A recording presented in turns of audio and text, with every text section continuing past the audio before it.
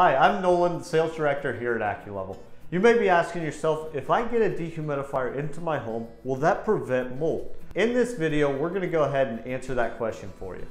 So when we're looking at, does a dehumidifier prevent mold growth in my home? It's certainly going to help. There are so many other circumstances that come into play when it talks about mold, right?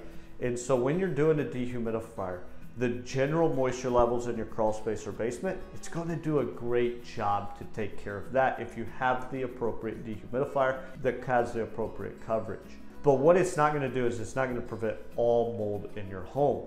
You could still get mold in your attic. A sink leaks, you can get mold around that. When a roof leaks, you can get mold around that. So it's not going to prevent every situation for mold, but it is going to fix the main cause of mold around the crawl space, around the basement. It's going to control those humidity levels, really dry out maybe any biological growth that's already started.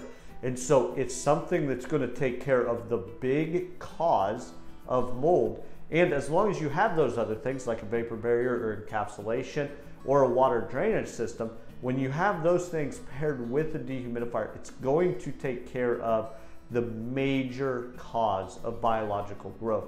But there are those small things, like I said before, those roof leaks, the sink leaks, the attics, that this isn't going to fix all those things. So you can't think of it as a fix-all. There's still responsibility that we have as homeowners for general maintenance on our home. And the dehumidifier is not that forever fix, that one-time fix that's going to solve all your home's problems. Thank you so much for watching. If this helped answer the question, does a dehumidifier fix all my mold in my home, go ahead and leave a comment below.